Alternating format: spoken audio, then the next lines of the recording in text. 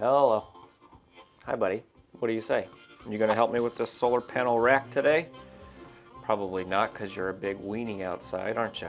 That's okay. All right, today's video, we're gonna be putting together and installing an EG4 solar ground mount from Signature Solar. All right, and this solar ground mount is $279. They say it's super easy to put together with just a couple of hand tools, and you should be able to put it together in roughly 30 minutes. It comes with pretty much everything that you need. However, I did notice that it doesn't come with like lag bolts for wood, which is how I'm gonna be installing mine. It does come with lag bolts if you're going into concrete. It just doesn't come with lag bolts if you're going into wood.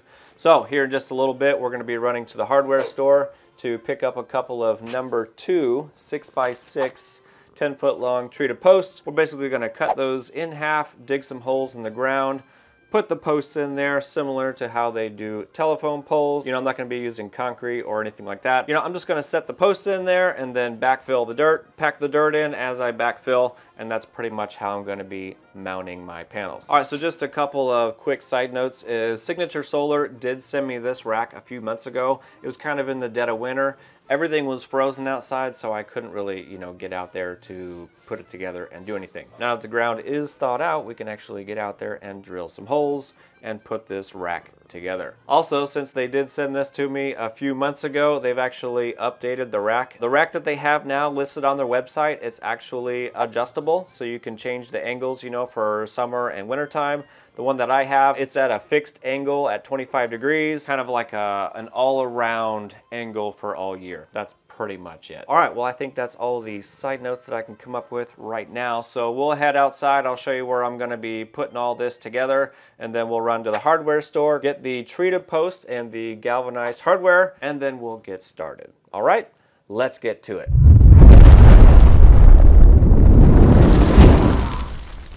All right, this is the side of my house where I'm gonna be putting all this together and mounting the ground mount. This is basically the south side of my house. Of course, you could put yours wherever you want. Anyway, I'm gonna be putting all 4 posts in roughly this area right here, and then I'll be putting the rack right on top of the posts. So just like I said a second ago, we have to run to the hardware store and get the treated lumber and galvanized hardware. So let's get to it.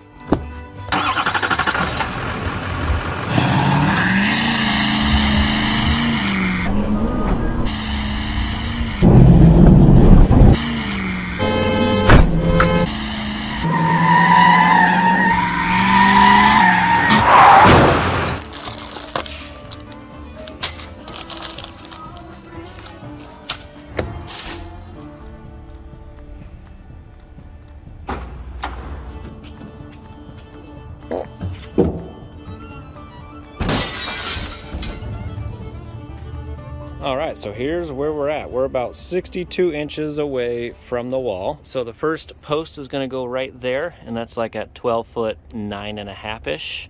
All right, and then we're about, I think it's 53 inches, you know, roughly till center. All right, so we got 4 posts total. That's the start of it right there, and it'll be, you know, close to that edge right there. All right, so next up is the auger.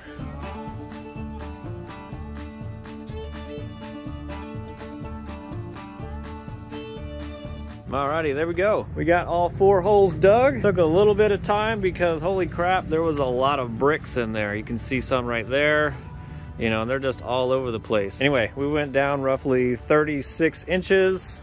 I think that's gonna be good enough. All right, I'm gonna cover these up and we will continue tomorrow morning. Alrighty, it's the next morning. I'm putting a couple blocks out here so I can carry this big ass post and set it down. Basically, I'm just gonna find the center mark real quick and then cut it with my little electric chainsaw. And look at that, not bad of a cut. All right, we'll pick these up and grab them over here to the solar panel rack area, throw them in the hole, and of course I'm not even close, so I do have to make some adjustments. Basically, dig out a little bit here and there, use a shop vac to grab all the dirt and all that kind of stuff. And honestly, that worked out really, really good. It was a suggestion from my neighbor. All right, basically what I'm doing here is just backfilling a little bit of dirt at a time. Once I put the dirt in, I'll pack it down with a 2x4 and then throw a little bit more dirt in there and just repeat the whole process all the way up to the top. Boom, there we go. All 4 posts are in the ground and they're all fairly level and fairly straight. I mean, I guess it's not perfect, but it'll be, I mean, it's close enough. I'll get it all smoothed out and then we'll start installing the solar panel rack. All right, this is gonna be the area where we're gonna mount the solar rack to. Basically, I've got 4 5-foot long 6x6 number 2 treated posts. They're all buried 3 feet into the ground. And of course, my posts are not perfectly straight up and down, and they're probably not very level. All of these are roughly 52 to 53 inches apart, except for that one on the left. I don't know what happened there, but that one's just a little bit further apart. Technically, it shouldn't be a problem. I just wanted to make a note of that. I'm just gonna throw it on here and see what we end up with. All right, first thing we're gonna do is start with the base or the mounting brackets. And I've got a string line right here for my straight line. All right, so basically what I'm gonna do is kind of center this on the post, and I'm probably going to leave about 1/8 of an inch away from the line on all 4. Whenever we do install this, this is the correct orientation. The 2 holes are gonna be north and the 1 hole is gonna be facing south. Next thing I'm gonna do is just kind of put a mark in all the holes, and then I'm gonna pre-drill the holes.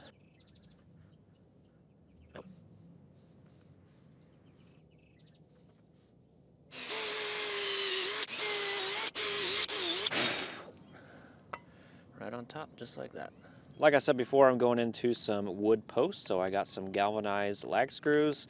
I got 5/16 by 4 inches long. And of course, I also got some washers to match. All right, well, I don't know actually which way would be easier to kind of put this together, either mounting the base or the mounting bracket to the post and then building off of that, or just building the triangles right here. For this first one, I'll go ahead and show you how to put it together. So you're gonna need one of the longer rails, one each of the 2 shorter rails. You're gonna need the 80mm bolts, the 65mm bolts, 2 of the U brackets, and then of course, the base. All right, so I guess what we'll start with is the base and the shorter rail. I'm gonna put the 2 holes and 2 holes together. And you're going to use 2 of these 65mm bolts. I'm going to leave those loose for the moment. Next thing we're going to do is get the medium or the little bit longer rail. That's going to go on this side, and it's going to do the exact same thing as a 65mm bolt. All right, next thing we're going to do is grab the longer rail, and you should see 4 holes on the top end. The side with the holes kind of closer together are going to be facing south. First thing is take a U bracket and set it right on top of the rail. Now we're going to grab an 80mm bolt. You're going to need 2 of these, basically 2 per rail. Through the rail, and then the U bolt's going to go on there. So we should have it together like that so far. And now we're going to take 2 more of these 65mm bolts and assemble it in this way right here.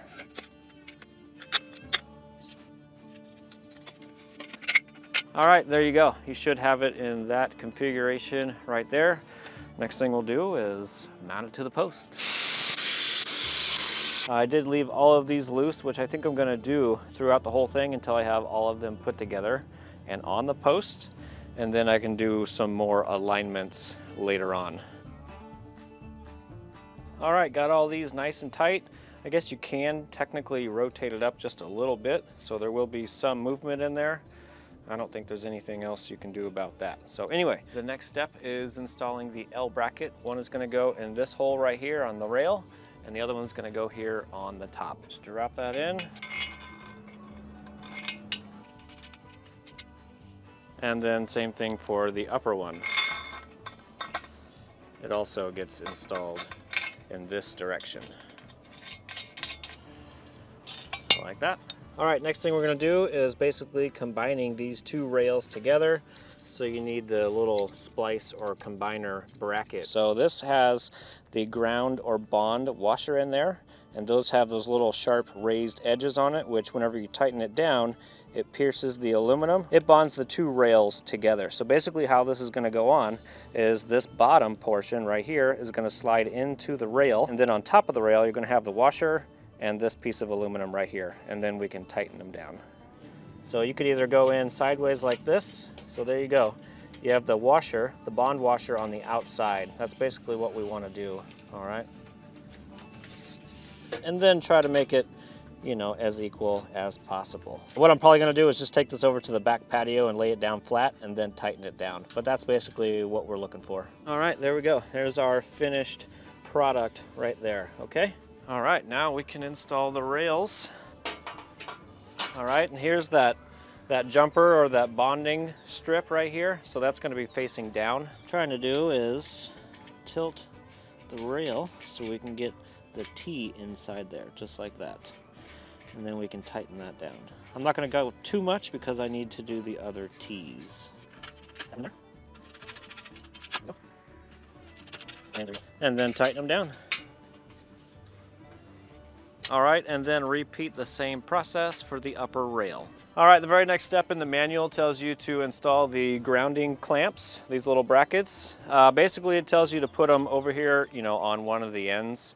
You can put them wherever you want. I'm probably gonna put mine right here and then one right there. And then I'll probably run my ground wire kind of back a little bit. And then behind that panel over there is the grounding rod to my house. And I'll just ground this frame to that right over there. Of course, we're probably not gonna do that in this video. We'll probably just throw the clamps on here for now. And then later on, whenever I actually wire up the panels and whatnot, you know, I'll do that then. All right, so this is where I'm gonna be putting my bonding clamp is right here, just so it's kind of out of the way. You're gonna slide this in crooked, and then you're gonna snap in the little stainless steel, I don't know, whatever you call those things, all right?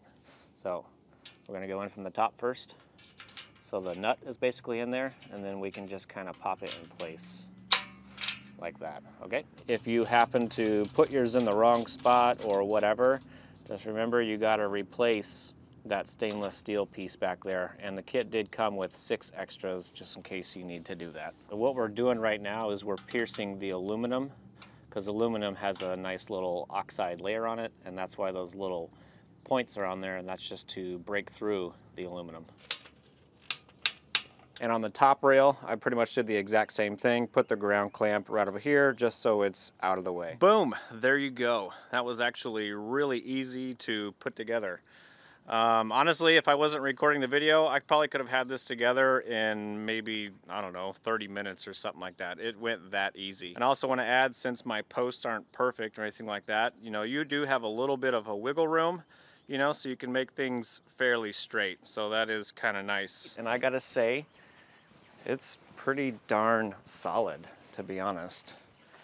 I mean, there's a little bit of movement, but not much. And there's no, like, I don't know if you would call it rotation or anything like that. So it's pretty darn solid. And you know what else is, since my posts, they aren't perfectly plumb or straight or anything like that, you have a little bit of adjustment or wiggle room, you know, in all these clamps right here. So it actually turned out really, really good. I'm actually kind of glad I went with these posts and not concrete. All right, so there you go. I'm actually really impressed and really excited to get some panels on here, which we could technically do right now, but I'm not gonna do that because I'll show you here in just a second with the panels that I'm gonna be using. I'm gonna be using those Sanyo panels that were back here. Those are 205 watts each.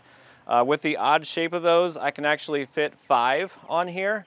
If you're using the regular size panels, obviously you'll put 4 on here. The regular panels are real easy to put on. Obviously I can show you with these clamps right here. All right, so this is just an example for a regular size panel. Obviously you would set your clamp on there for the end and just tighten your bolt down. You wanna make sure that this length right here is pretty close to the same size as your panel. And the same goes for the mid clamp right here. Obviously, you know, this is gonna clamp down 2 different panels at the same time, all right? Pretty easy, pretty self-explanatory. And for the panels that I am going to be using, which is why I'm not putting panels on at the moment, is the side of these panels are so thick. It's like 70, I don't know, 70 millimeters, and I need to get some longer bolts. And I'm probably going to have to find some different end clamps because these are just such an odd size panel. And I even tried adding just a longer bolt from one of the mid clamps just to see if I could get it. I could probably get it, but it's not going to be a correct installation because whenever you tighten it down, you want this edge of the Z bracket right here to be touching your rail. So that way when it clamps down, it's kind of at an angle, if that makes sense. And these are, you know, these are just a little odd. So I'm gonna have to find some different end clamps for these specific panels. All right, so there you go. I'm getting pretty excited to throw some panels on here. It looks like I just have to wait a little bit longer. All right, so that's pretty much gonna be the end of this video. I guess if anybody's interested in a 4-panel, really solid rack that you could put on concrete or pillars like I did, you can get it from Signature Solar. It'd be cool if I had a discount code, but I don't. And I guess since I can't technically put on the solar panels quite yet, because I'm still waiting on some hardware, we'll probably do maybe a video 2 for the 5-panel install. However, since it's my channel and we don't always follow the rules, this being a 4-panel rack, obviously I'm gonna overload it with an extra panel, but they're odd-shaped panels, they're small, it should be just fine. The however portion is, I got an idea. God, sounds like somebody's dying. I don't know if it's gonna work, but we're gonna attempt to basically overload the crap out of this, and I'm gonna see if I can install 10 of those Sanyo 205-watt panels on this rack. So if you guys wanna see that, make sure you hit that subscribe button, and I'll see you on the next one. Oh, those are squirrels in the tree. Sounded bigger than that. And I just dropped a washer down inside. Bring out all the cars, planes, helicopters, trash trucks, FedEx trucks, chainsaws, lawnmowers, weed eaters. All right.